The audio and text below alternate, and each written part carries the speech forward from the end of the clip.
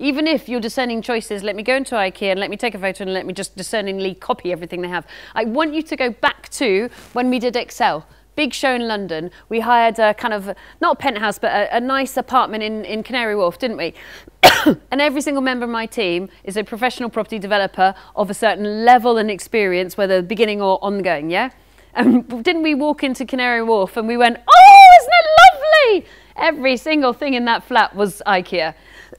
Excuse me. I mean, 10 minutes later, we were discussing which aisle you could actually buy it in. But for the first 5 minutes, we were swoon-tastic. And then for the Christmas party, we hired, was that £1.6 million house? Just rent.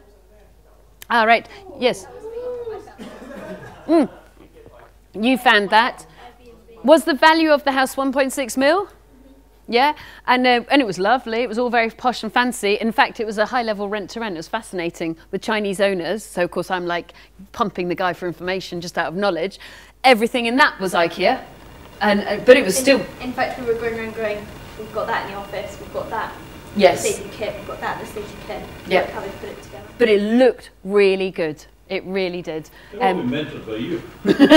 Yeah, I'm pumping him for info and he's like, mate, I've seen your vids.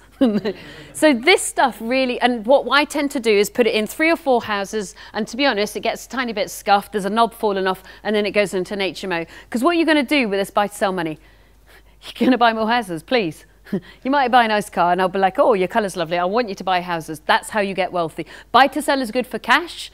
Retaining houses is where you get wealthy. So that's where I want you to end up. I don't want a buy-to-sell strategy with no retaining, please. You know, and use all of these skills into your retaining houses as well.